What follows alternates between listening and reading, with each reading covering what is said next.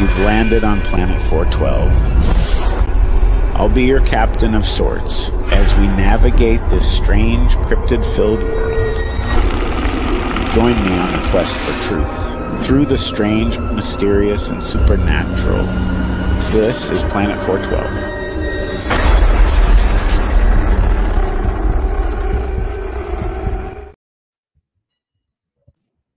And welcome to Planet 412, specifically our Supernatural Town Hall session. I am Matt Emps from Planet 412, and we have our resident Sasquatchers, JC and Andrew, and then, of course, from Codega's Codex of Curiosities, Rye.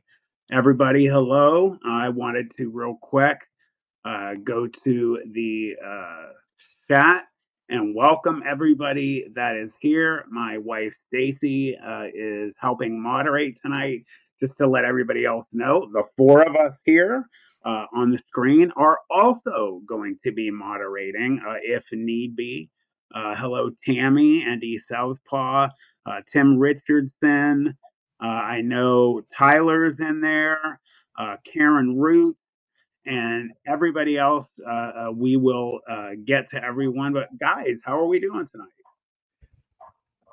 I am doing fantastic. I just literally finished another interview with another podcaster and slipped in just before we started our live here. And I'm doing good. It's been really hot. Things are great. And yeah, that's about it. What about you, JC and Andrew? I'm doing great. I love this. Is like one of my favorite nights of the week. Seeing you guys all being in here. This is so much fun.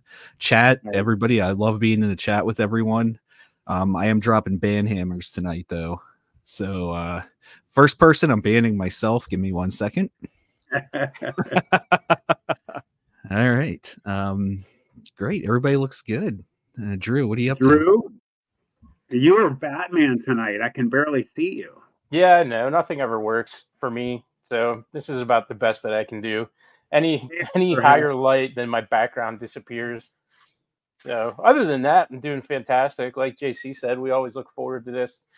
You know, it's been something that I've been thinking about all day. It's my day off. I was going to build a desk for the occasion, but I was talked out of it. Was it an easy talking out of? Yeah, it was. It's kind of a daunting task.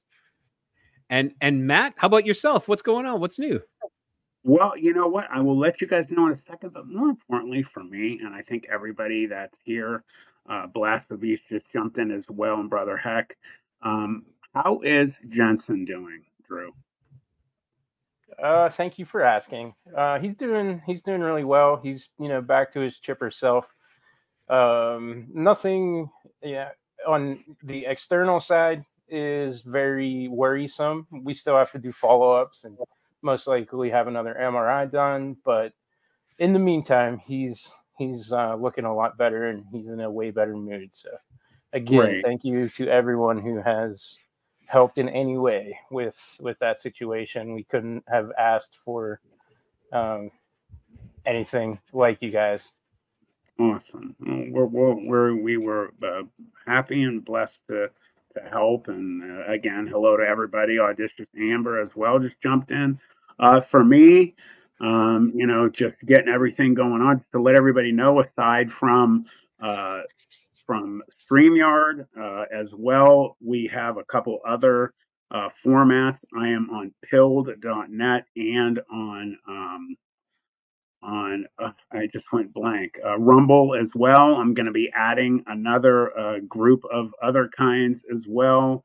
I know you guys are on. So before we start, I just want to let everybody know any type of donations or anything that I make on any live streams for Planet 412 for the forthcoming future. I am going to be putting that towards new equipment. I announced on my community page, I announced in some of my live streams that I am in severe need of some equipment. I need to get a microphone and some other things. I need a new computer. So I have the ability to get things at a pretty good price. I will share again in the chat tonight the link for. I have a Planet 412 Amazon link, so if anybody wants to help out, there's other channels that do that. I was the one told by about 4 or 5 other channels, dude, ask your people to help out. So I would appreciate that. And yes, Stacy, I am using my daughter's Chromebook, so that is why I can barely do any editing anymore. It used to work. Now it doesn't really do any editing anymore. So that's what I'm using, which people are absolutely blown away and shocked that a Chromebook is what I use. I was using something else, but it stopped working. So, and I have a donation from Blasphemy. So let me throw that. Thank you very much.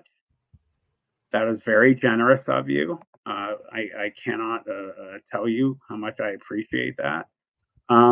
Just to let everybody know, also, guys, you guys are on other formats too. While we're starting, you want to let everyone know what other formats that you're on. Sure, I'll go. Yeah, like YouTube is pretty much the main one for me. I'm on YouTube, but I'm also that's my video format, but my audio format, I'm on wherever you can find me. It's which is pretty much everyone else. Spotify, Apple, I don't know. Chrome, I don't know. What do I say? Chromebook. Oh my God. Podbean. I'm like, right here. Yeah, I've messed it up all that, but that's where you can find me. I'm almost at my, we always have these goals that we set out for each other. And so it's, I'm almost ready to achieve one of my goals, which I'm pretty pumped about. And I just want to thank everybody for subscribing, following, and, following these guys as well. I want to thank these guys, everyone, these ones and this one. Yes. So I just want to thank everybody. I really appreciate everyone's effort, and I really do enjoy our Tuesdays. Agreed.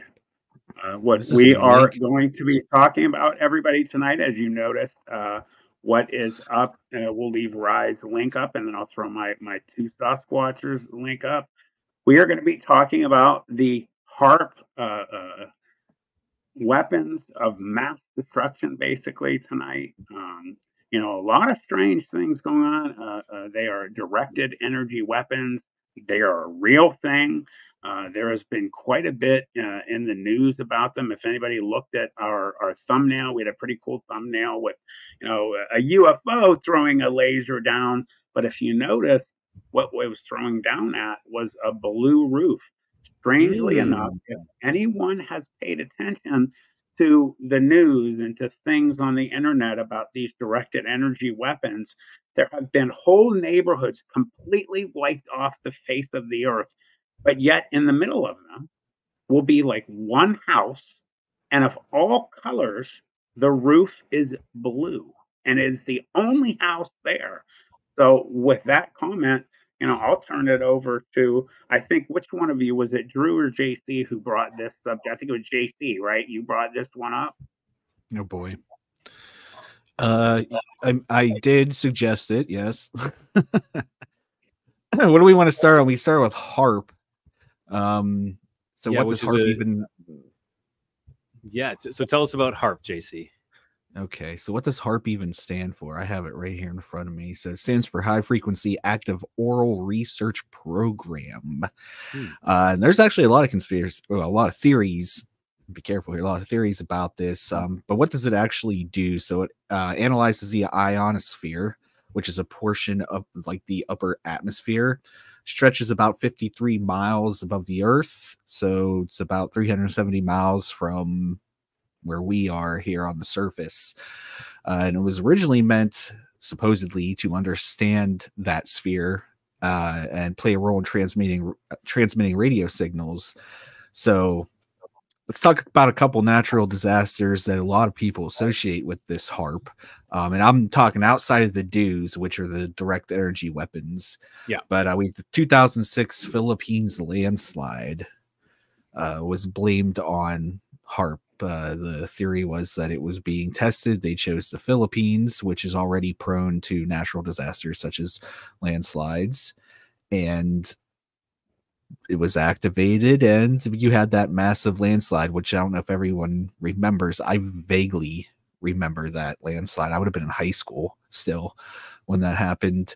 The 2011 Japan earthquake and tsunami is another one that's attributed to Haarp.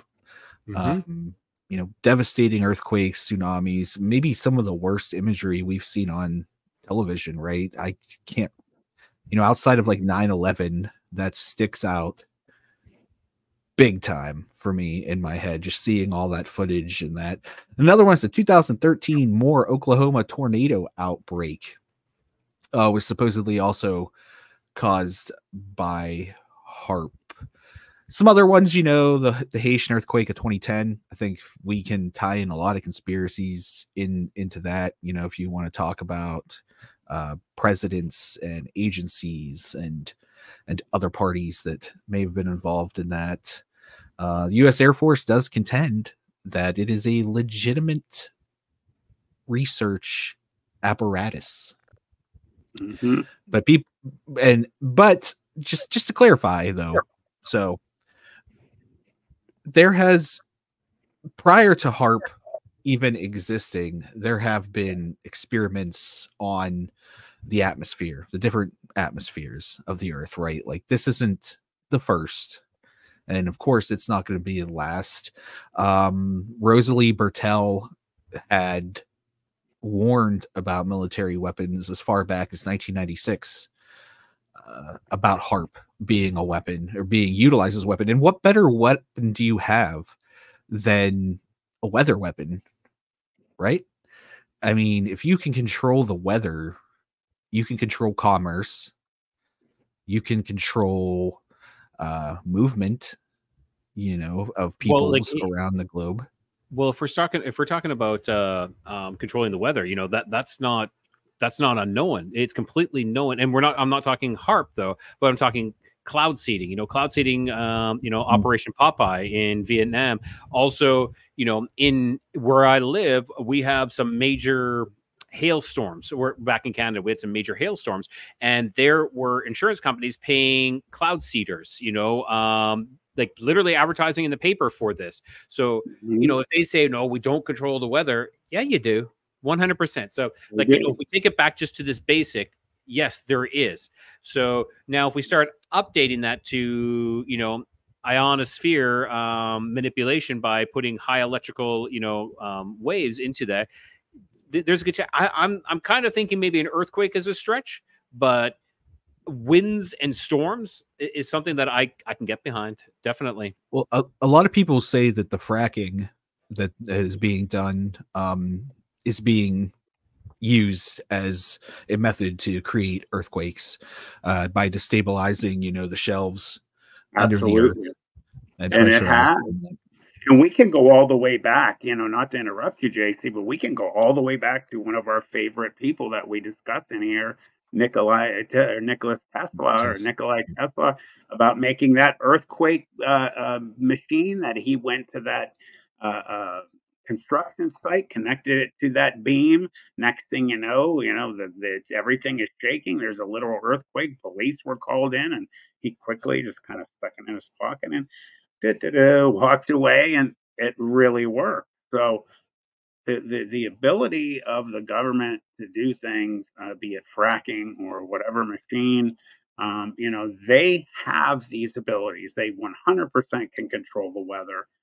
You look at these antenna farms that they have all over the United States, and if you've ever watched video of these things start up, it's like watching something out of a science fiction movie. You know, these antennas go up, and all these, you know, electric, you know, kind of little lightning bolts kind of connect everywhere. And then you look above, up in the clouds, and there are strange kind of, you know, striations and lines above them, and they are able to control these things. But, you know, as the title of tonight's live stream spoke about, the one that is the most disturbing is these, you know, directed energy weapons.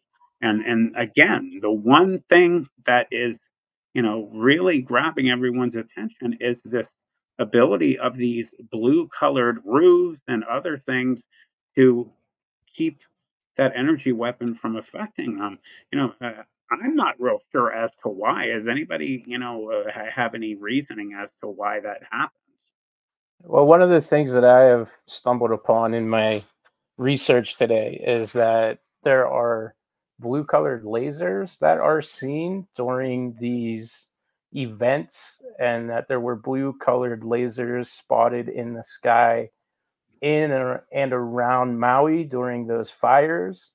And I just found an interesting link. I cannot see if the video actually works or not because it's a strange link, but I'm gonna send it to you guys in the chat because this gentleman put this to the test with some colored fabrics, and he has a yellow, red, blue, and a green that are all like singed and burned from a blue laser. And so he says the demo is at the 16-minute mark. So I'm going to share this with everybody, and we can all kind of discover this and stumble upon it together. But Awesome. so it seems to be some type of laser activity is associated with this color blue being unharmed by these things. And to build on what you guys said earlier, a very recent and very public example of government weather control is the Olympics in China. That was a very public and actual thing that was discussed and accepted. So it's not even kind of like a lunacy thing that we're talking about when we say this stuff. It's very much right there, and China was not shy about it. No, not at all. And like, what's coming out and what is public is only a drop in the bucket of what's really out and available. Like what we're showing is only just a drop in the bucket of what we really have. Like if people believe that is all that we have, then you got another thing coming. And Britain was just showing their, I think it's called an what's it called? An LD, an LDO, because they call it DW for DO, which is directed energy weapon. But this is like a laser directed energy weapon. And they broadcasted it almost. They were showing them shooting down a missile or a bomb kind of thing, and they burnt right through it. So if the military is showing you their hand, they're only showing you what they want you to see. There is something so much more. So if they're actually claiming that they have directed energy weapons, well, then we have directed energy weapons that are much more powerful than what we're being shown. Mm-hmm. And actually directed energy weapons and even weather manipulation, you can go, at least on record, you can go as far back as to 1946. The Soviet Union was looking for some weapon that they could pulse electromagnetic energy into the ground and raise the Earth's temperature. And what they were planning on doing was they were going to boil the United States alive, I guess, is what they wanted to do, right? And, again, I've mentioned Die Glocke on here a few times, which is the bell, the famous Nazi bell that was, yes, they were attempting multiple different things to do with, time travel, interdimensional travel and warping. But there was also studies done using frequencies that the bell was supposedly creating that would completely alter the weather and the terrain of the Earth. So basically turning it into like a Venus, no atmosphere, everyone burned alive is what the studies on Die Glocke were. So just interesting, now that we have these catastrophes happening, and some of them do seem very localized and purposeful. You're going back to all these pictures and these videos on TikTok, by the way, were taken down. They were removed. Extremely interesting. And that's the reason we know about it, right? Because they were taken down. If they were just left up, it'd have been like, okay, it's just another TikTok trend. But they were being removed. So more kind of like way out in left field, but I will say this: Mountain Dew, prior to the Maui fires, created Maui Burst. It kind of is that real? That's real. And Baja Blast, and Well, Baja okay, but Baja Blast is good. But okay, I'm the Mountain Dew connoisseur. Baja Blast is 20 years old though. Okay. And the Mountain Dew, the Maui Burst. Let's go to the Maui Burst. one. Mm-hmm. That is new. That did happen right around the time of the fires. And did you know that Pepsi's second biggest shareholder is BlackRock? Just throw that out there. Of course it is. I'm not. Yeah, but BlackRock, I guess, it's kind of owns just about everything. But just throwing that out there. I did not know that. Very gonna stand the flavor and that it was like the best pineapple soda, but I never even heard of it till now. It's my first time hearing about it. You got to go try it. Just for everybody that is not again familiar with what directed energy weapons are. They are such as lasers. They use energy fired at the speed of light. These weapons can produce force that ranges from deterrent to damaging to destructive. Many countries, including the U.S., are researching their use, obviously. We're touching on that tonight. Because they use energy instead of bullets, missiles, directed energy weapons can be less expensive per shot and have virtually unlimited firing power. However, the long-term health effects of these weapons are unclear. They also generally have shorter range than conventional weapons, and weather conditions such as fog and storms can make directed energy weapons less effective. So there you go. Yeah. Yeah, I was very surprised that, like, if we're going to talk Maui, okay, we're talking at these directed energy weapons. What kind of fire can melt engine blocks, and becoming aluminum? I know there is a slight crossover. Like when you actually look at wildfire temperatures and the melting point of aluminum, there is a slight crossover in the temperature where it can get hot enough to melt aluminum.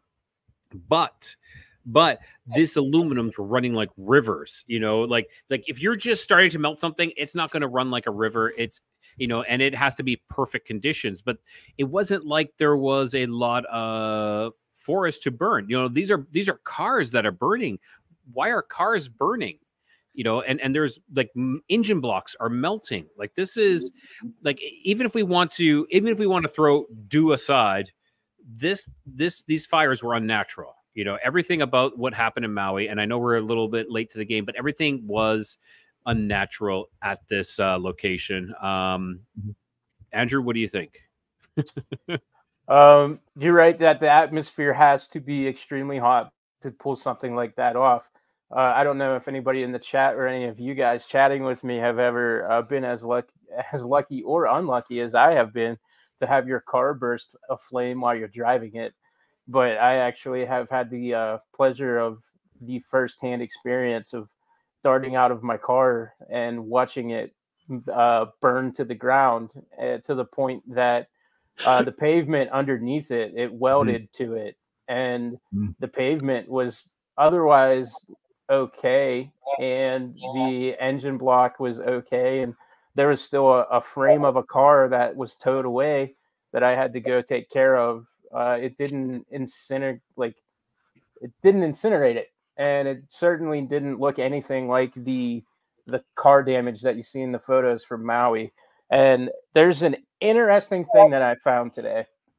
I totally forgot to send it to you, Rye. I'm going to send it to you right now. Okay, I want everybody to know that the one thing that we kind of pulled out for this was the cars being the color blue and the umbrella being the color blue. And it was Oprah Winfrey's house was the only one untouched in her area that was also had a blue roof, right? I found a picture today that was used to discredit or debunk this. And it has a house that is left in an entire city block of just destruction, and it's completely okay. And the roof is actually red. And so they said, you know, here is a house that is still standing and it doesn't have blue anywhere, so you guys are silly. Now, when we have this photo pulled up, I want everybody to take a look that it is like clearly CGI. It's a fake picture of a fake house. It totally is. I'll get that up in 2 seconds here. Sorry, I'm just. You got it. You got it, right? Okay. Yeah, yeah. I also sent something to our inner circle for you as well. And I'm the resident sharer. My computer isn't working. I can't get. No. I like that. I like that I have like. He's on a Chromebook, man. I like that I have that. That's you can't have more than 2 tabs I'm the open. Sharing guy. All right. Actually, it just reminded me I'm not connected to my router like I usually do, and I'm not dropping out. So that's actually fantastic. But yeah, so I'm also a little colorblind. I'll present that right away. Yeah, I get made fun of by my family, in particular my wife, all the time about some of the colors that I don't see quite clearly, and I had to like double check to make sure, because the color of this roof doesn't look red to me at all. But they say in the description that it's a red colored roof. To me, I thought it looked brown, but that's just semantics. Yeah, it looks on a the little argument. bit brown. Looks a little bit brown to me too. I didn't know if my color blindness was kicking in. Sorry, I had a little bit of some issues, but I'm sharing it here right now. Resident share. USA Today article that says no directed energy weapons caused Maui fires. Of course, it comes from USA Today. Yeah, please trust all your friendly neighborhood. Please trust the Zog media. Yes. Here we go. That is the most digitally touched up photograph I've ever seen in my entire life. It looks like it came out of a video game. Like that looks. It's pretty sad. It's Call of Duty. Or they took the previous, or they took this photo and just superimposed prior, because like there should be at least some damage, some melting, some things, affected. Like this water tank over here. You can see there's a water tank on top of the roof. If you have that much high of heat, it should be melting somehow. There should be some sort of, but no. Well, the wood deck in the back. I mean, come on, it's not burned. Yeah. Right. Yeah. Right. They said, well, that's the argument that they said, that our house is made 100% and completely out of wood. We did not do anything to this house to prevent this from happening. Like the arguments that they make just beat for beat are like, well, you guys are wrong for thinking this is strange because we didn't do anything to this house. So. But even the shadowing looks suspicious to me. If you look, like the shadow from the house that bleeds over onto the deck, so you can see that's from right to left, but that's also bleeding into the ocean next to it, and that house is not tall enough to cascade that kind of shadow. No. So, the truck is cascading a shadow this long. If we're looking at this truck is bringing this much of a shadow, which is pretty big, but so the sun is pretty low. I think it could go into it could go maybe to this location, but it wouldn't. Yeah, I don't know. That goes pretty far out. I'm getting like a liminal spaces feeling. Like this seems surreal. Like just looking at this photo, and I know you can say that about disaster photos, right? But I don't know. Something about this just seems too perfect. It does. Now, yeah, maybe you could argue they made out of. Is that wood, or is that I would love if it was vinyl siding and it looks all perfect. Just be like peeled back and yeah. Oh, vinyl would have definitely melted. If it melts from a grill being too close from it, I would imagine. And if this house is completely gone, you know, like gutted. There's nothing standing of this house. Like this house Yeah, like if you had a grill fire going in the barbecue and the just everything at the end is all white. And these palm trees are showing signs of being burnt as well. So that means that flame was huge. That flame was huge. Yeah. I don't know. So yeah, this photo is used as a way to debunk what we're suggesting occurred. And to me, it looks so disingenuous and fake. And as somebody that has spent 20 years in Photoshop, so digitally touched with, that it's unreal. And that leads me to suspect that there's some type of ulterior motive there, trying to pull us away from what we're looking at, which is truthfully something that, is it Haarp? It's unclear, and could have been an accident. Like in, I believe it was 2015 or 14. I believe it is the University of Alaska Fairbanks took over Haarp, so it's not even operated by the government anymore on paper. That could just be something that they did to then blame all future experiments on a college and take eyes off of the government. I think Jesse Ventura did an episode about that, right? Yeah. And I don't know if anybody ever watched that show, but I did. I did as well. And so this is something that Jesse the Body Ventura has been preaching for, it's got to be 10 years at least. People really like to discredit him and his beliefs, but he's standing on the top of the perch for conspiracy theorists in public. And he was a governor too, not just a pro wrestler. He was a governor. One of those is more real than the other, and I'll let you guys decide. Right? Did you want me adding that to the screen again? I don't know that's one that you shared, so I'm just pulling it up. Because that one, obviously, you have other buildings. No, that could actually be, wherever if it was in this picture, wherever it was hitting, it could not, possibly have not hit that area. It definitely looks like it avoided this area. Like, let's say you're going along with this. Let's say it's a laser, and you just kind of do. This house here seems very sus, like, as to why this one didn't have anything happen to it. Everything else is burnt to a crisp. This one is still standing.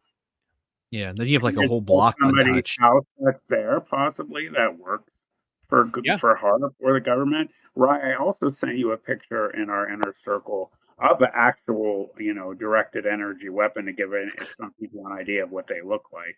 Yes, I have this unopened too. So this is, okay. I'll open this up if people want to see this. Give me a second here just to share this in 2 seconds. Okay. So, Here we go. All right, everyone. So, yeah. And it might not look like much, but guys, that is an extremely large, built laser or directed energy weapon. As you can see, the platform it's on, it moves at, at different kinds of directions. It goes up, down, every which way. I think this one here is more for like taking down missiles and whatnot. This is what this one is specifically meant for. The Iron Dome. The ones that would be causing, what happened in Maui or things were going to be in satellites. That's going to be things that are going to be in space. That's a great, description of how these things work as well. Mm-hmm. So I'm a little bit too young for this. I think Andrew probably is, right? I don't know, maybe. Matt, maybe. But if everybody remembers Ronald Reagan, his Star Wars. Yep. I do 100%. He was going to have the laser array in space to protect the United States from Soviet weapons. completely entirely based on these direct energy weapons. He wasn't launching missiles from satellites. It was going to be lasers, which it never came to fruition that we're aware of. Yeah, I was about to say that we're aware of. I think it's that we're aware of. Yeah. But it was talked about and was like a legitimate thing. And even Kissinger, up until his recent death, was still talking about laser defense weapons and things like that. You know, which that guy, but that's a whole nother thing, is he lived, of course, to be like 105,000 years old, you know, like they always do. But I saw, and not to change the subject real quick here, but ND Southpaw was mentioning the Smokehouse Creek fires, which are happening still right now in Texas. It is the largest and most devastating fires that Texas has ever experienced. And I like, there's one, let me find it here. There's one quote about these fires that really, you know, hits home a little bit. And it's that a lot of these fires were popping up in like blips. It wasn't just one massive fire. They were starting in small areas. So basically like a laser pointer, right? Like we said on that image, click the laser pointer on certain places and you're starting the fires. Yeah, so I can see that right here in this comment. That's exactly what happened in Canada too. There was a lot of fires in, I believe it was in Quebec, Quebec area, that like the radar imagery, it almost started just like instantly. Now, I'm not going to say it was due, because it very much could be. It very much could be. But there we're capturing people setting forests on fire. Like this is something that is, and they are climate change activists. These are the people doing this. That's a whole other bag of worms. But I'm not saying that's been the thing with the California wildfires for a long time, is that they've caught people starting the fires that were climate activists, right? Yeah. Like that's been going on for a while, that these climate action groups, these NGOs, are paying their members and college students to go out and start fires. I can give you a firsthand example. When I went to IUP, I joined the eco group, the environmental college organization group for my campus, and the kind of things, I became vice president. The president, I won't mention his name on here because I don't remember his last name, so I can't call him out. But he wouldn't do all these wacky things, like things that would cause fires on campus, things that would injure people. Like it was very much a minimal terrorist organization on campus, right? Like your environmental organization that wanted to buy pig blood to dump on students coming out of the library. Like what is that? That's not. And, you know, eventually I graduated and resigned and left after that. But the kind of things, like, people think, oh, you know, there's no grand conspiracies, dude. It goes the whole way down to just like students at a school wanting to do things like that. It exists at every level. Your neighbor, not to sow distrust, but your neighbor could want to do things like that. So to keep that in mind, sorry.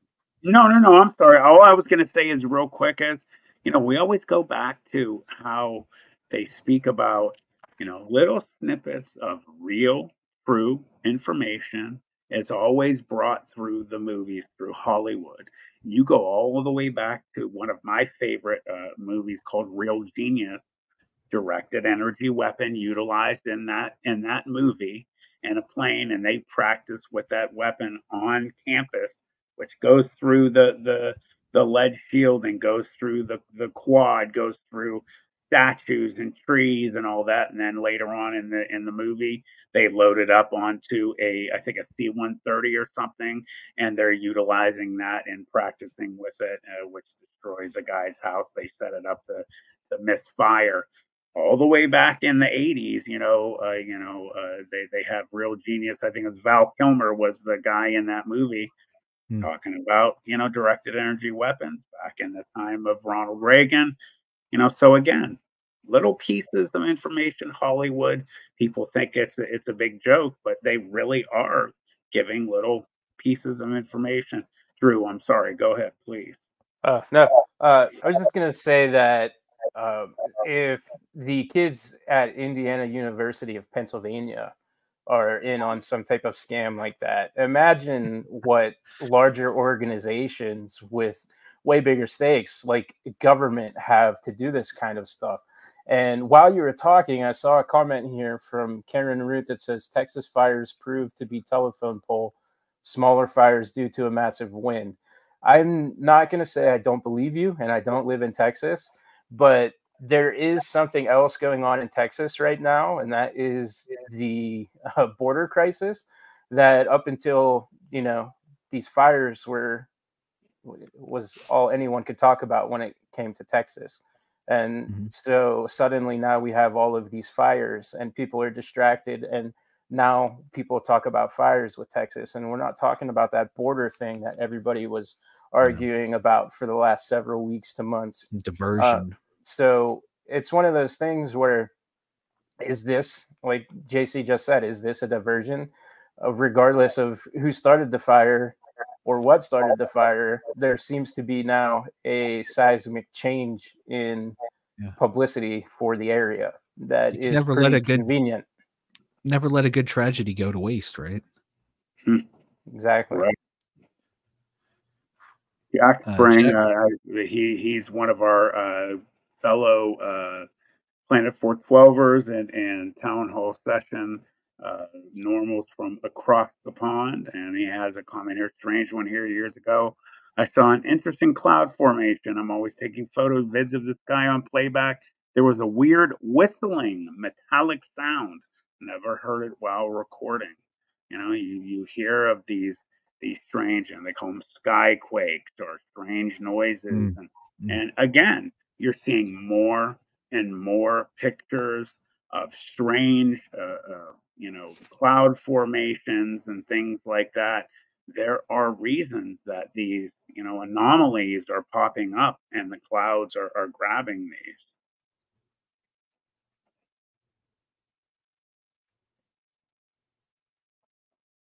Trying to chat here.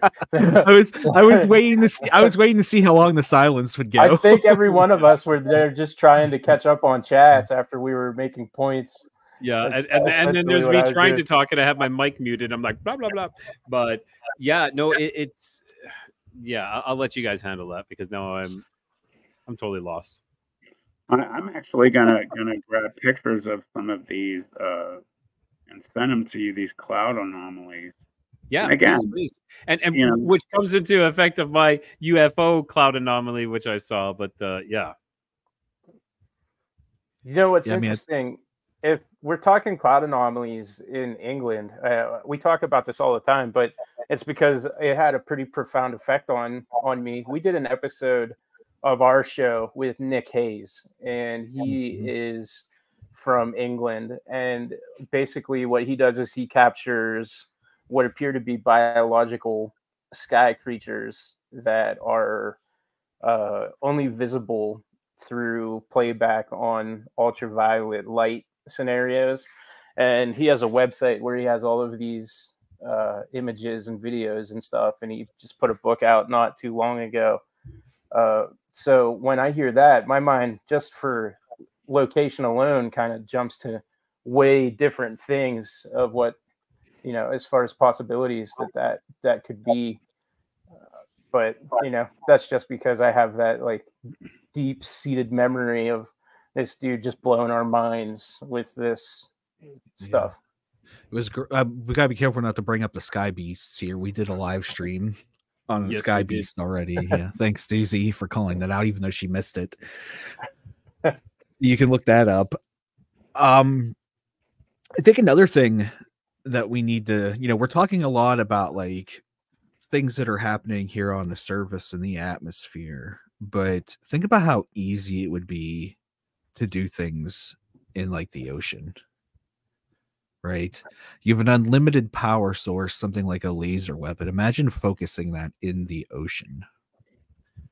And boiling the oceans? Is that what you're talking about? Well, boiling the ocean, but like theoretically, and I don't have a master's or doctorate in laser technology here, but would a high powered laser beam travel further in water than it would on land? Because on land you're going to hit impediments, right? You're going to hit mountains, you're going to hit buildings.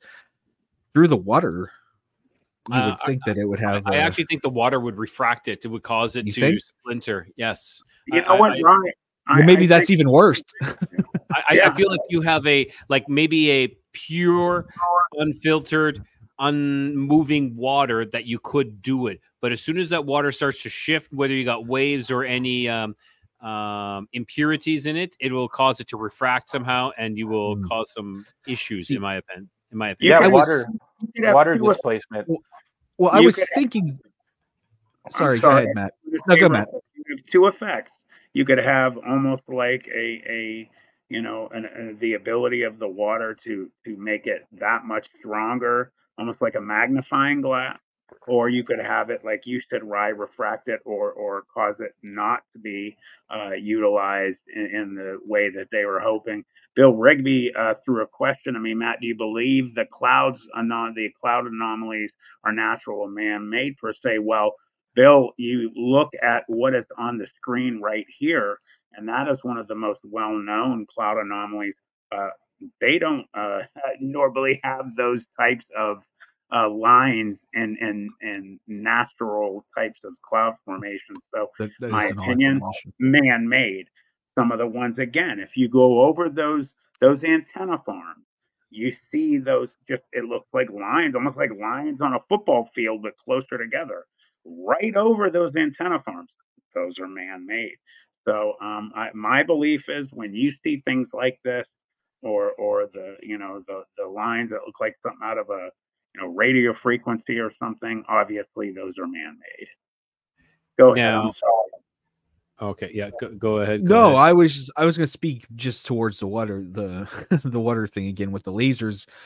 I think that the refractory would obviously, but what about like an electromagnetic weapon in the water, right? Because now you're conducting the energy.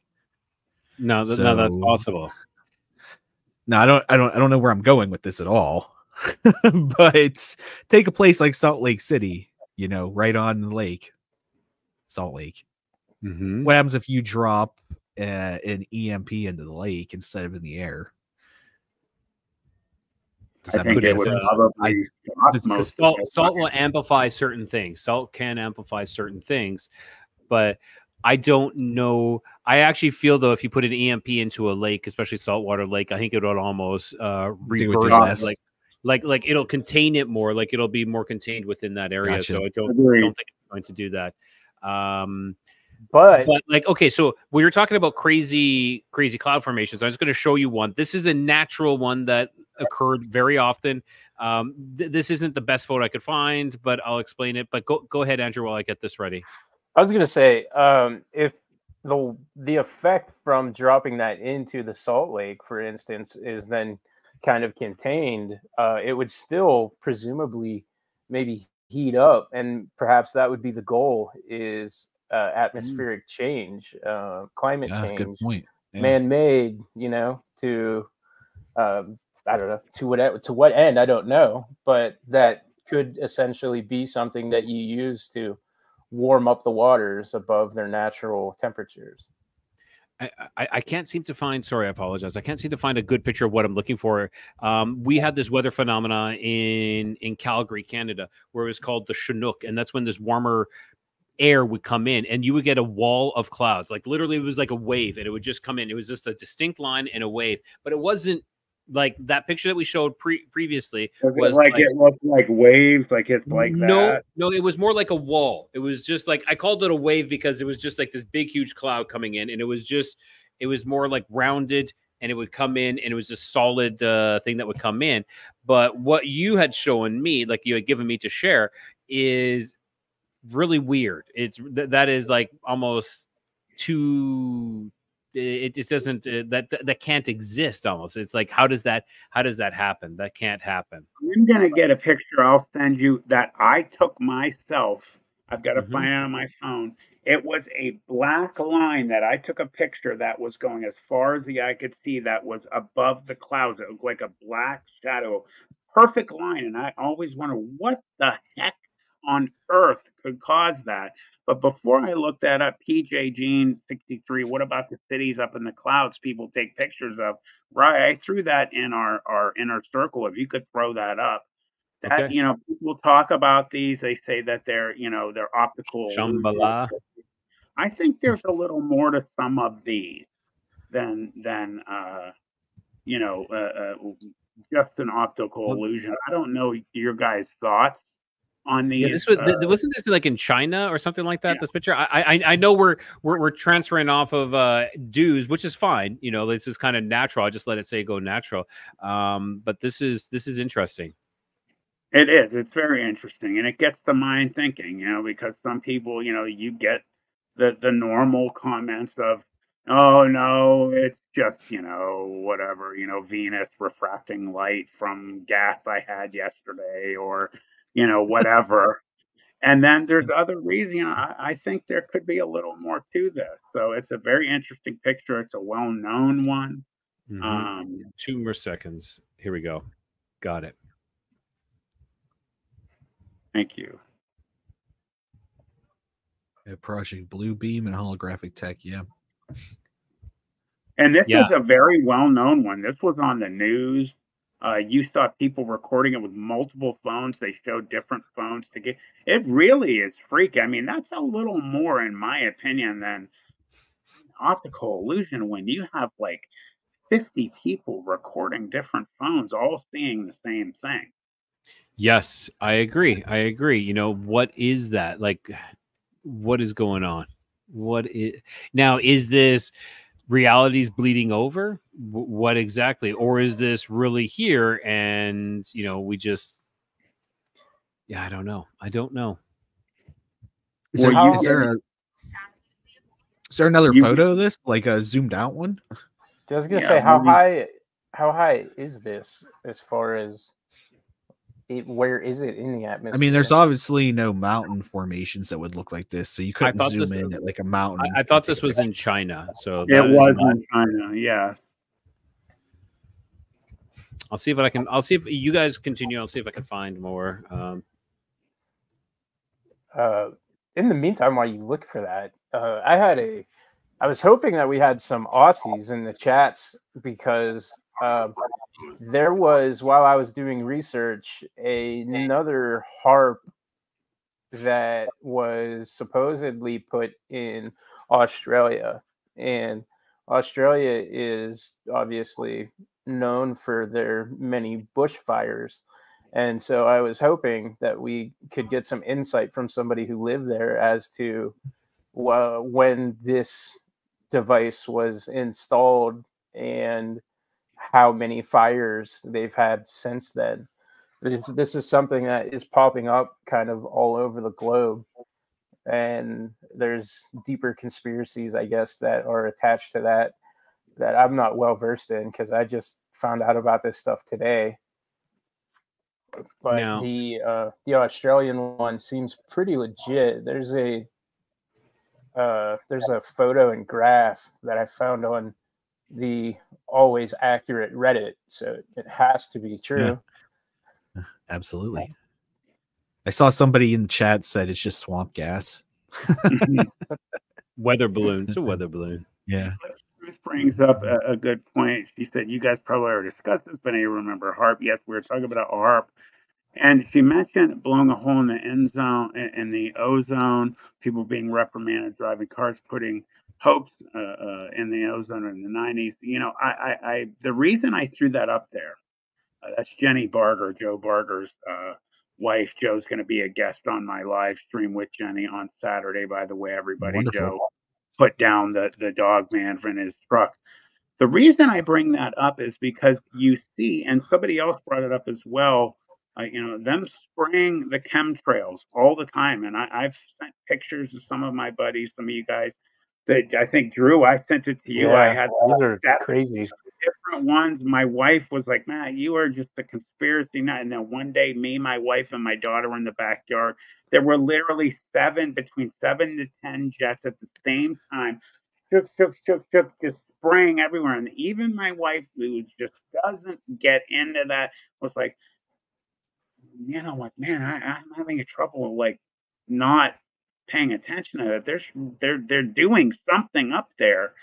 Why do they do it every day? You go out, sometime it's between 9 a.m. and like say 11 a.m. Eastern Standard Time. They are crisscrossing the sky. Oh yeah. My question is there a hole in our ozone? Are they spraying this stuff because it has like aluminum in it and things like that? Maybe to again refract the sun or not coming through or hurt. Or is there another reason? Is there a celestial body that's starting to come into? You always see videos of people saying, well, there's the moon over there. Then what's that right there? We got two things we're showing. Or there's the moon during the day right there, but what's that over there? And they show two different things. You hear like about Nibiru and other celestial bodies in our solar system that we're not Yeah. supposed to know about. So two things to kind of chew on and marinate. Now, there was a gentleman that I was just watching recently talking about, we'll say contrails versus chemtrails, okay? And the most educated person I've ever seen who broke it all down, and he's like it's all about wording. As soon as you mention chemtrails, everybody thinks you're a nut, but contrails exist. But he's like, no, they're exactly the same thing. It's not one is different, one is the other. He talked about weather conditions that actually make them stay around longer, and they know how to avoid that. They know actually how to avoid that. But by testing, and it's in the fuel. It's not like you have separate. They show those pictures of those airplanes with those tanks within them, and they're like, yeah, these are your chemtrail planes. No, they're not. This guy was very thorough in his investigation. He explained what those were. Those are ballast tanks that they use to test out every new airplane to ensure that it is able to maintain a fly nicely with these large tanks that represent large people within that are moving around. Now, but he broke it down really, really good, and I actually want to try getting him on my show. And he at first was like, no, there's no such thing in the beginning, until he dove down deep and he was able to actually come out and say, yeah, no, they're actually changing the weather. He also talked about the cloud seeding by actually putting in, and this is a study they did when 9/11 happened. What did they do to all the planes? They grounded them. They grounded every single plane. While this happened, certain scientists decided that this is a perfect time to measure the temperatures, to see what is different in temperatures. They said without the consistent haze or clouds that are being produced by these planes, that the daytime temperature was exactly the same. Okay, there was no difference in the daytime temperature, but the nighttime temperature without these artificial cloud cover actually dropped much further. So what those clouds are doing, they're actually keeping in the heat within. So it's like a blanket. What you're doing is you're creating a blanket. So you're not reflecting the sun. The sun is still getting in, but you're actually not allowing the heat to escape. So that's something I've seen, just to touch on, maybe to touch on another part of this. I've seen a documentary where they have had multiple pilots who have flown jets, commercial jets that have had everything ripped out. And I know you said that they're ballast tanks. That could be disinformation, because there are also videos of people who are to the pilots at times unknowingly videoing the cockpit, and some of them have actually got video of the electronics display with an actual button that says chemtrail right there on it. Some of these ex-pilots have given their firsthand knowledge right on video in front of Congress, and they have videos of this online that have said, I flew for TW or whoever they flew for, and we were told at specific times to hit these buttons that have this chemical in it, and people have tested them that have noxious gases and aluminum things that get in our water supply and our food supplies. And they have said we 100% were told to fire these things at whatever point, and that they do have some type of chemical in them. And I mean, you know, take it for what it's worth. These videos are there. You can look them up. They're legitimate. You know, so you have one side that says yes. You have the other side that says no. You know, who's telling the truth? I don't know. Well, as soon as if you call it stratospheric engineering, you know, then that's exactly what it really is. You know, that's exactly what it is. And based on everything that you just said, that I'm leading myself to believe here that is 100% an effort to create man-made global warming. Mm-hmm. Like, what else? Like, there's no other reason why you would trap heat like that. I agree. I agree. But the issue is, and everybody's like, well, no one would do this on purpose. They're doing this out of, you know, like, that's not what they're doing. They're doing it not on purpose. Well, I'm like, yeah, there's a lot of people who think that what they're doing is right and what is good, but in essence, they're creating something worse, and they're kind of falling into the quagmire of what this is. That's my thought. I was taking. Say good night to my wife, Stacy. Thank you for helping. She's got to get up and work in the morning, so thank you for helping us out tonight. Right. Stacy. Thank you, Yeah, Stacy. yeah, of course. Now, okay, I'm just going to circle back. I have some pictures that I'm going to pull up for that city in the sky. I kind of found some more pictures while, or at least I thought I had more. Okay, here we go. So I'm going to share my screen here, and we can do this.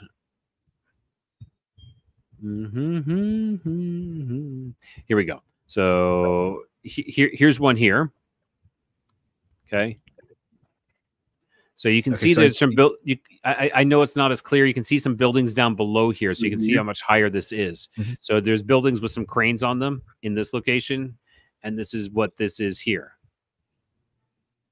So is there any kind of like explanation trying to be made for this photo anywhere? Yeah, there were. Some of them was, and Eclipse Truth. We will get to that definitely. That some of the explanations was just that it was a optical illusion from a city, you know, X amount of miles away, and they had some, you know, just like, you know, never a straight answer always has these crazy, super long explanations of why this isn't why that isn't that. I forget the exact detail, but it was, you know, it was humidity, and it was water, and it was reflecting from the water, and the humidity in the sky and the clouds showed a city that was like 100 miles away. It looked to me like something, you know, like DARPA or whatever. They're using the collider, and they might be just like, you know, they've said they bring other dimensions, or maybe you're seeing something from, you know, a parallel world or dimension kind of coming through. Lando Calrissian was waiting for Han Solo's arrival in that picture. Exactly. Here's another picture actually here, if you want to share that one, Matt. If you want to pop that up on the screen. So yeah, and it doesn't match that at all. No. I mean, no, not at all. So again, you guys take this, you know, with a grain of salt. Take it for what it's worth. Look at what is below it. That is not a reflection of what is below it. I've seen video of actual what was going on. People screaming, you know, going, I'm sorry, there was too much detail. It literally looked like, again, you know, like a cloud city. You know, you bringing up Lando Calrissian. It truly looked like there was a city floating in the clouds. It was a little too much for me to buy that was, you know, a reflection from 100 miles away of this city somewhere else in China. It didn't make sense to me. I agree.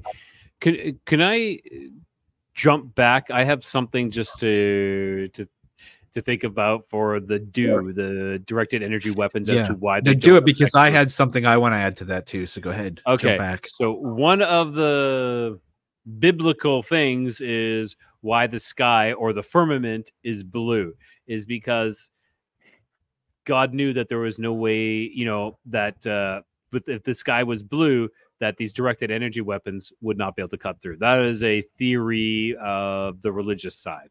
So something to think about as to, we're not able to bust through blue. And if you want to talk about, biblical theories of the firmament, well, the firmament is blue. Just something to think about. JC? Yeah, I wanted to go back to the dues, because in 2019, with the conflict happening between like Libya, Turkey, Lebanon, and those areas, Turkey had actually utilized for the first time a microwave weapon. So this is not a laser weapon, no beams. This is something that's unseen to the trained eye. You're not gonna know when this is coming for you. They had used it at August 2019 in a combat between military forces in Libya and Turkey. They had used this microwave energy weapon it was to disable vehicles. So it disabled cars, trucks, tanks, things like that. So it wasn't like they used the microwave beams to melt the vehicles or anything. But we're one step now towards how do you concentrate these microwave beams, and now boom, everybody in the city's melted, or everybody in the city is cancer, actually. Wow. If Turkey's doing it, I'm sure every other country on the planet with a greater military might probably already has it figured out. Agreed. I agree with you, JC, 100%. Rye, if you could go to our inner circle, Eclipse Truth has been mentioning this for a while here. I just wanted to throw this up. She had mentioned that they said that it was a weed grow everywhere, start off in the distance. And again, this is Jenny Barger, Joe Barger's wife. He's a truck driver. They drive all over America. She has a picture of the sky that's turned purple. And it's very interesting because I've seen a lot of videos of purple skies in the middle of the night that light things up. Really is pretty incredible. I just wanted to throw that up there just to get the mind thinking. Now, there have been occasions that you have seen these purple lights that are, you know, getting bright and behind clouds, like there's actually something back there that's causing these lights. But this is, her picture. I've seen many others taken videos on YouTube, and this is something is causing these lights at night. Get you thinking, well, what the heck on Earth, or not from Earth, could be And causing what was she saying that they said it was? weed grow. We saw this one in PA. People said it was a weed grow, but it was everywhere. Eclipse Truth, if you could elaborate what you mean by weed Like they're grow. growing pot? I'm not Like sure. those are the. Is that what we're talking about? I'm not sure. If you could let us know, Jenny, what you're referring to. And she said this was day glow. You see lights on. I've seen these at night. You see headlights on there. Now, just lighting everything up. I would say that sometimes in the winter, and if there's snow out and it's snowing, or you have some heavy snow clouds, there's ice crystals in the air. Any lights in the area gets reflected, and it can light up like really bright. I've never seen pink or something, but I've seen like a lot of like yellowish orangish glow. But that is from the nearby city that it's kind of reflecting off of, and it would light up the whole area to a very extreme. But I've never seen purple. Mm-hmm. Now she's saying like a greenhouse with pink lights. I've seen that, but I guess when you guys said weed grow, that she said yes. So I don't know, if they're growing large amounts of marijuana somewhere. They're utilizing certain color lights. Insane amounts of marijuana, just a giant pink light. I don't know, but I have seen, like I said, you can go on YouTube and they have clouds, something behind clouds, and it's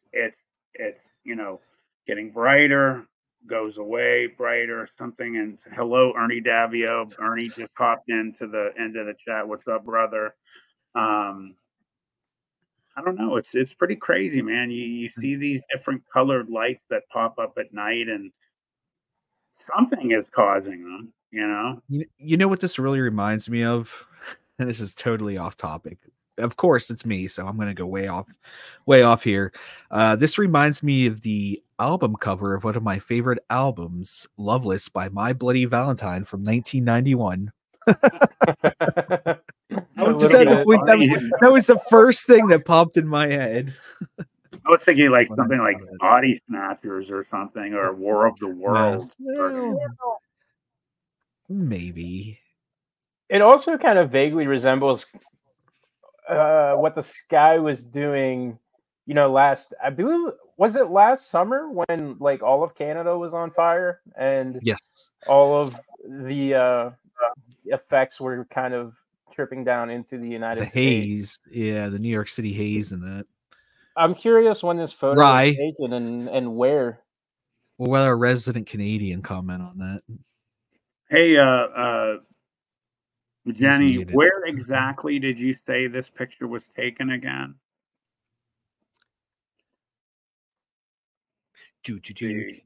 Yeah, said it was in PA. In PA. Hey, Ernie. I was in Pennsylvania. Okay, so when those fires were occurring, we were getting tons of really bad haze, but we didn't have any lights like that were associated with it. And what I can say is that skies like that were popping up in the New York area, and it was like often like kind of lambasted because a radio show that I listened to, one of the producers is deep into conspiracies, and all of the personalities on it spent the entire summer like making fun of him for believing this stuff. But the skies were absolutely kind of lit up like that during certain days when Canada was on fire. And there were a plethora of conspiratorial reasons behind it that were swept under the rug. So that's really interesting that you said that was in Pennsylvania. Camel Man is actually Joe Barger.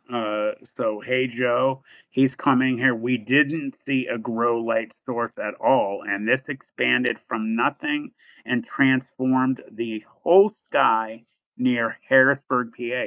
Again, what I've seen on videos is something extremely close, if not exact, from different videos in different areas all over the world of this purple light that will emanate. It'll get bright. It'll radiate, and usually behind cloud cover.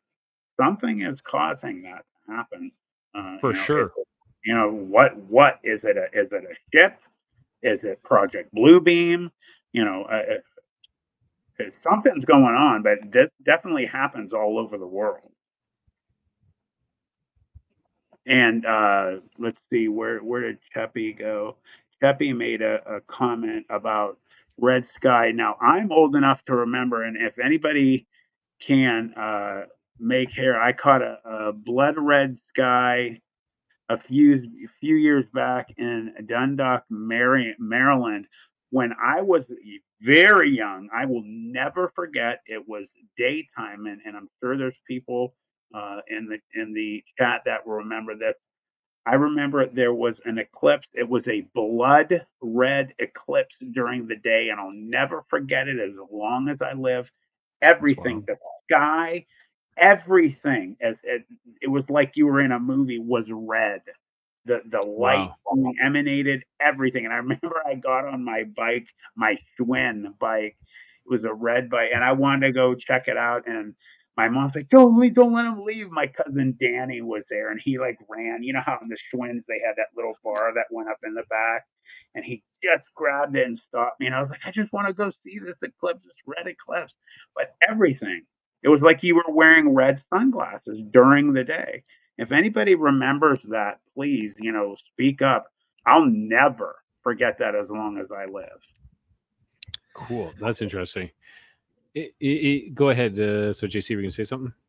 No, I was just trying to think back to my childhood. I know red sky at night, sailor's delight. Red sky in the morning, sailors take warning. Sailor's warning. Yeah. Arr. Now, you know what though? And like, maybe this was something for a different episode, something we already did, but do you guys remember when you were young, the sound of like the quails or whatever they were? Like after a rain, they'd be like, hoo, hoo, hoo, hoo. Do you ever hear those anymore? No, I can't say that I do. But like I don't, or maybe I'm just not paying attention as much anymore. But I was thinking about that this morning, and I was like, I never hear that like hoo. Noise. You're right. That is strange. I can't think of that myself. We'll have to do another episode on that. Another episode week. On yeah, bird noises. Since we're talking about things coming out of the sky or different sky things, I had a strange encounter, like kind of taken in a different direction. But when I was flying into Mexico one of the times, I'm not going to give the context out to it, but I kind of felt that I should look out the window. And this isn't my picture, but this is exactly what I saw falling from the sky at a free fall, not like a force, not like plummeting, but at a free fall. I'm just going to share this, but why am I having issues? Share screen, window, here. So this is what I saw falling outside of my window of my plane. Whoa. And it was about maybe like 500 feet out from, like, okay, was it a comet? It was like, I would think a comet would be like plummeting. This was like gently falling. And this is someone says it's a flare. Okay. So this was taken as a flare falling, and it's exactly what it looked. It was green and it was falling and leaving like tracers coming off of it. But like, we're like, I don't know, how high do the planes fly? Like 20,000, 30,000 feet in the air. Okay. So this was the context as to why I looked up. So I was bringing a lot of stuff into Mexico because I was moving to Mexico, and I had a lot of stuff that would be a real pain in the butt to go through customs. And I said, okay, I need a sign, because when you come into Mexico, you press a button. You either get red, means you're going to go through your stuff, or you get green, means you get to go.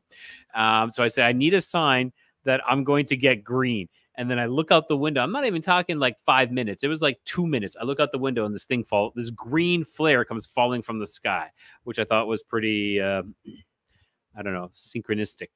But yeah, this was really crazy seeing this thing fall out of the sky when we're flying in a plane at like 30,000 feet.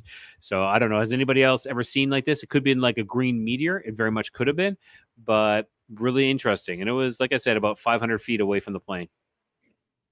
I have not personally seen that before. Mm-hmm.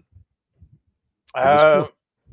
I've seen meteors that fall like without cascading, but kind of fall directly down like that. And the first time I saw it, I was like blown away by it. So I looked into it, and I guess there is a type of meteorite dissension that looks like that has a name, and I completely forgot about it because until this moment I never needed to bring it up in conversation again.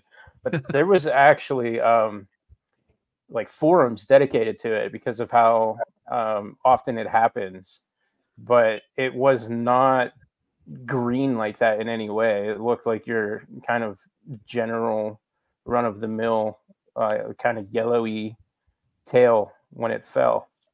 Okay. Yeah. This was that is not a comet. She does not believe that is a comet. Right. I don't think so either. Just because it, like, I know you're saying it fell, like, but I don't see why something would fall at like just a leisurely. space craft, like maybe Jenny Yeah. Gardner, could it be something like a satellite or something like that falling? To me, anything coming down from space is gonna have the trail behind it, right? And I don't mean Which just like just what's does. burning off here. Yeah. Well, no. I mean like, but there's like a dust trail, and this, I don't know. It seems like something maybe launched from Earth. Yeah. I But agree being up as 100%. high. Yeah, and I agree, but being up as high as I was, That's true. and You were up high. You were in a plane. and being in a airplane, like that's a traffic route, like what do they call it? Like a flight path, why is something flying? And this was over the mountains in Mexico as well, too. So this is It's weird. Very weird, but kind of cool, especially when you're asking for a sign or like, I want to get green, and which I did, of And then course. you got it. Yeah. Did anybody see Audacious Amber's comment in here about the night, the third night after lockdown in 2020? I did not. Yeah. So she said, did anybody? Yeah, there it is. Yeah. About arcs of light taking off into the sky after lockdown. I did not see that, but it makes you. I wouldn't have really been. That is crazy. I mean, I wouldn't even be in. I'm trying to think. Like lockdown was March 2020. I'm in Cleveland, so we had snow. I know there was snow because I remember they had like an aerial footage of like all the highways empty, and there was snow. So I probably wouldn't have been outside to notice anything like that at that time. I would have been watching The Circle and Love Is Blind because that's where Tiger King. Wait, is The Circle that social media? Yeah, I watch a lot of garbage. That's disgusting. But that's interesting. I wonder if anybody else has seen anything like that, after lockdown. Put that in the chat. Where is White Marsh? Did we ask that? I don't know. Yeah. So where is White Marsh? Amber can tell us. And Ernie, yeah, like it did look like a flare. It really did look like a flare. But at that height, who's dropping a flare? For what purpose? And who's flying above us? Baltimore. Orioles. I fell asleep at an Orioles game. Baseball is kind of boring, in my opinion. No, I love baseball, but I fell asleep at an Orioles game. But I'm saying it's boring. It's easy to fall asleep at an Orioles game. Baseball, golf. Come on, be nice. I'm a baseball boy. I know one of my best friends, one of my best friends I call games with. He is huge into baseball, so hey, everybody to their own. But for me, it's a good way to put me to sleep. Yeah. Dude, I grew up in Pittsburgh in the 90s and 2000s, so it's impossible to get into baseball at all because we had the Pirates at the absolute worst. Too, baby. So PJ, can you put PJ's comment up? Because this is something I personally saw myself. You talked about this on our live stream. Yes, I saw a airplane frozen in mid space. So PJ's comment is just like the third from the bottom. It's fairly recent. All right, hold on. Oh, PJ.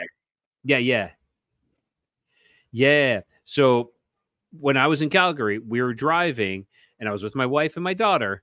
I remember we're going to go buy some luggage, and there was an airplane, and it wasn't moving. It was stationary in one position, and it literally was not moving. And I know when there was, it was moving at a slower. No. Like I was watching the building it was in line with, and it was not moving from that position. Yeah, and granted, we were changing, so we're changing kind of locations, and it stayed there. Then all of a sudden, it was like, poof, then it was gone. Like it was gone fast at that point. So it was extremely strange. And like I said, me and my wife and my daughter was 5 or 6 at that time, so she probably doesn't remember it. But me and my wife, we saw this plane paused in midair. That's the best way I can say it. Paused or at very, very, very like at a much slower rate than it shouldn't be. Yeah, I've seen a lot of videos too of that where there are cars driving and you can clearly see that the plane is like hovering. Yes. And I've seen the explanation being that planes are capable of doing that whenever they're waiting for a landing sequence. That's been the explanation I've seen. That's the dumbest explanation I've ever heard. I'm sorry. I didn't make. Hey, that's not my explanation. I have a lot of dumb things to say, but that's not one of them. No, I know it's not you. I'm just saying that explanation is like, is it a helicopter? Is it a blimp? Is it a Zeppelin? I mean, I don't know. I'm not even gonna try. I don't know aerodynamics and things like that. I already failed with the lasers, so I'm just gonna let this one go. Drew, now, I'll hand it off to you. He's our aerodynamic expert. If planes can hover, then why do they follow the sky and crash? Because they couldn't hover anymore. Mic drop. Yes. Exactly. They lost the hover ability. You do see these videos of people driving up these planes that are basically sitting in air. Now, you get the explanation of, they've lowered the power of their engines enough, and that the crosswind or the wind coming at them is just kind of keeping them in space. But it really doesn't make much sense when you think of the power of these airplanes, the heft, the weight of them. It's strange. It has to be quite a strong wind that would keep them. I totally agree. And like, I've flown a lot, and I always, well, not always, but. All right. See you, Rye. Oh, no. Well, he talked a little bit too much about the truth. Somebody got him up for a second. Yeah. He's just like he's that hovering and he's hovering in formation, waiting for landing. Okay, froze for a second. Oh, I was like, "Why you guys are all freezing?" And then all of a sudden, my screen goes. I'm like, "Oh man, yes." So, like, I always sit and look out the window. I've never seen the ground stop. The ground is always like, never, ever, ever. And I've flown in some really crazy high wind situations, really crazy, where like in smaller planes where the whole runway is, I can't see the runway anymore because the plane is moving so much, so crazy. So yeah. And there's Joe Barger. He's a pilot too. He's never been able to hover a fixed wing aircraft. There you go. Well, yep, right from a pilot. So yeah. Done. I wanted to real quick take this opportunity one more time since I got 45 people here. Paranormal Roundtable is a new sponsor of Planet 412. They're my first one. Tuesdays from 7 p.m. to 8 p.m. Central, one podcast on YouTube. On Thursday, Josh Turner is on Blondes and Booze, 8 p.m. to 10 p.m. Central. On Friday, 8:30 p.m. to 11:30 p.m. Central, they have guests. I will be a guest. Rye will show up as well, I believe, Friday. Saturday, 8 p.m. to 10 p.m. Central, they will be talking about the Alien Agenda roundtable discussion. And on Sunday night, 7:30 p.m. to 10:30 p.m. Central, they'll be retelling encounters. And then again, just to let everybody know, all proceeds to any of my live streams on this channel will be going to purchasing new equipment that is majorly needed. Rye is the one who's throwing up the images and things on here. I can't do that. One computer already died. I'm using my daughter's Chromebook, which people are shocked I'm even able to do things with. Not much anymore. I don't even have a microphone. So I'm going to throw up a link to Amazon where we have a Planet 412.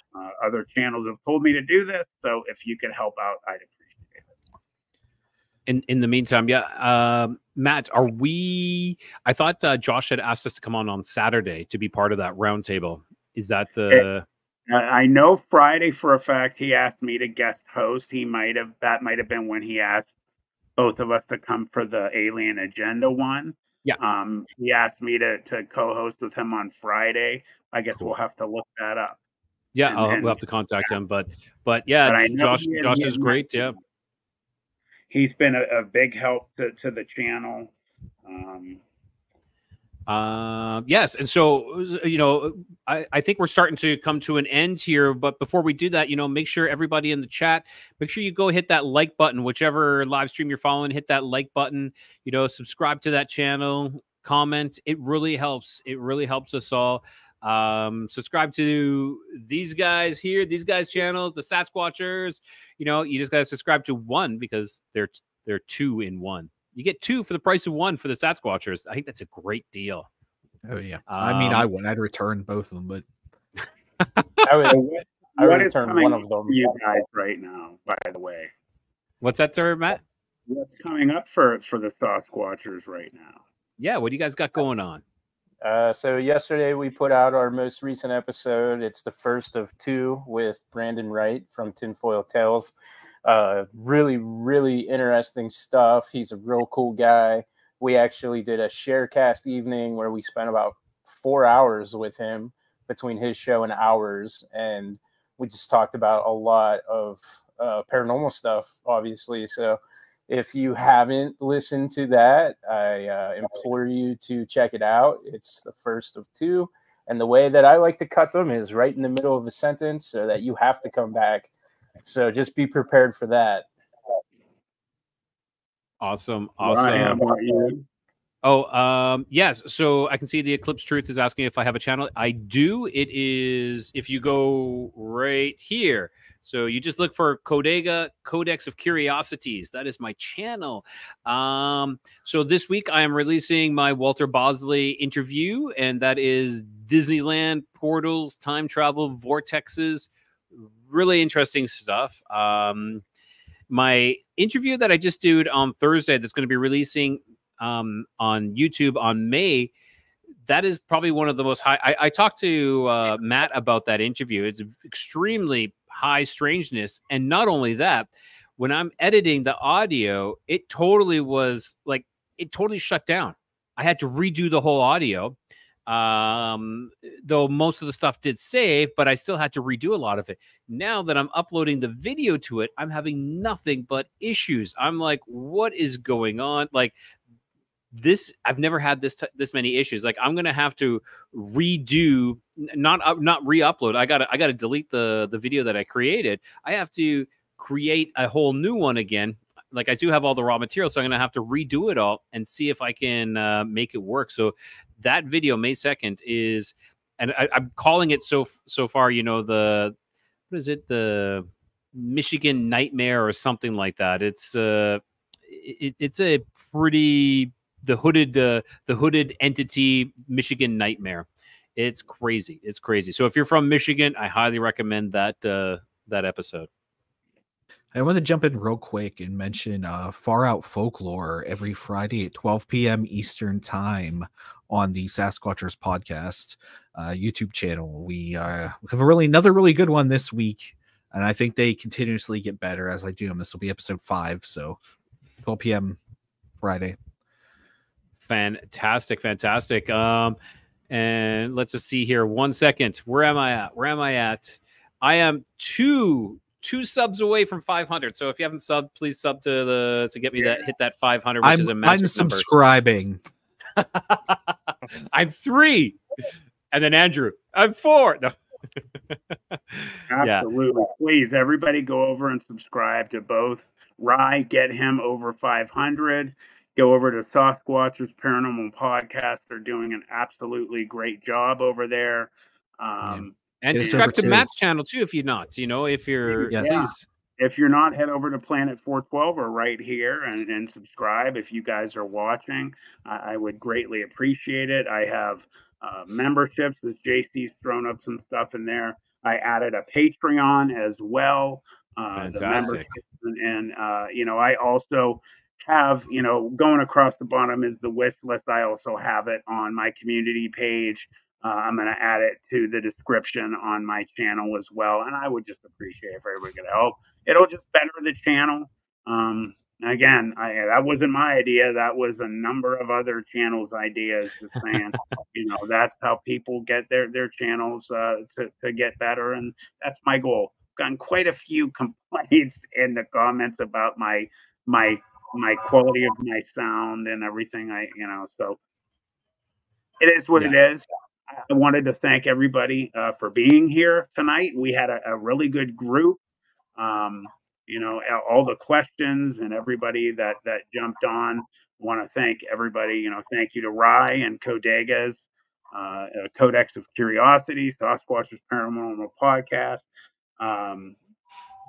Saturday, everybody, like I said, live stream on Planet 412. We will have Joe Barger, his wife Jenny will also be joining.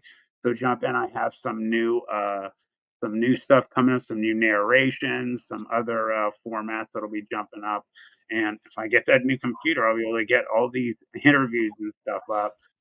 Is there anything else that you guys haven't let everyone know that is going on? No. Other than exact same things, you know, I've popped up a Patreon, I popped up a Printify store that can always be found in my comments. I mean, not my comments, in my show notes for any of my episodes. So if you like my logo, you know, you can get a T-shirt, you can get stickers. You know, it's cool. It's cool stuff, and you can get magic candles. You can get candles as well. Absolutely. We'll all be adding a merch store. We were actually talking about as well adding a merch store for our town hall session. So that's something in the near future that we would like to do. So a lot of good things in the near future, and we could not do this without all of you guys being here. So. I hit 5, so thank you. Thank you, everybody. Yeah, I hit my magic 5. Woo! Yeah. I appreciate that. Growing quickly, and Sasquatchers are right behind. They are up and comers, and everybody, thank you for supporting everybody, supporting me, supporting Rye. Get over there to Sasquatchers and get them more subs. It's coming. It's coming. We have a great new group of youngins and new channels that are popping up. We also have a group channel for the paranormal or supernatural town hall session that Rye was nice enough to donate and throw it to the group. Awesome. You know, he was gifted that and by Nellie Turner from Paranormal Roundtable, and it was for Rye, and Rye, because he has a big heart, threw it for the group. So thank you to Rye as well. And again, thank you, everybody. Thank you for being here. We appreciate you, and we will see you next. The link for that. God bless. Oh, hang on. Wait, hold up 1 second. Go ahead. We will stay. Yeah, no, thanks, I'm just guys, putting for the 500. supernatural. I actually hit 501 now, so I'm already past that 500. So thank you. Awesome. Congratulations. Town Hall Sessions Facebook group. I was just putting the link for the Supernatural Town Hall Sessions Facebook group in here. We're good. All right. Thanks so much. Yeah. Thanks so much. And good night, everyone. God bless. There it is. Okay. Thanks for squatching. Ooh, I like Thank you, everybody. Good night, everybody. I'm going to stop this banner real quick. There it is. Head over there, and we will see you all later, everybody. God bless. Thanks again.